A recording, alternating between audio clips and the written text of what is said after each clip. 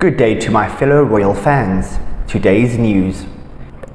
Meghan Markle has come under fire for allegedly trying to lean into Prince Harry's paranoias for the sole purpose of taking the lead in their relationship. Royal commentator and expert TR0UBLE gave birth to this possibility, saying, "I fear that in Meghan's strategic mind, the worse things get for Harry, the better positioned she becomes to take the lead in their relationship." What else explains his solo meltdown this year? Mr. Wooten also asked. If Meghan were a responsible wife, not attempting to lean into Harry's extreme, if at times understandable paranoias, she would have spoken to him about the reality of the media. After all, just like Harry's mother Diana before Meghan entered the royal family, she was one of the many celebrities who used journalists and photographers on a regular basis to promote her image, meeting with showbiz columnists to ask them to print stories about her private life, and arranging paparazzi to be available to shoot her when arriving at certain locations.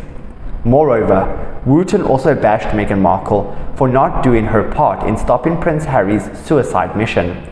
He believes the horrific consequences of his autobiography continue to stack up, from being shamed for revealing private conversations with the late Queen to having his American citizenship questioned in a US court, with the threat of deportation even a possibility because of his revelations of extensive illegal drug use.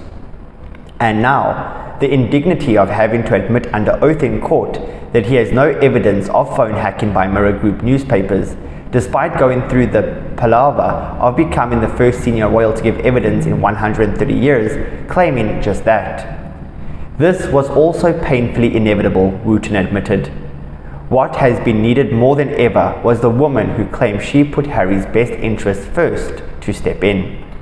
Mr. Wooten also went on to say, Meghan could have said, "None of this is worth the toll it is taking on our lives. You don't have the proof to win this court case. You will look stupid. It's damaging our business interests and making it almost impossible to create the happy Californian utopia we envisioned." Instead, she left him in the hands of a ghostwriter who has helped him destroy every family relationship Harry had left and the hacked-off cable.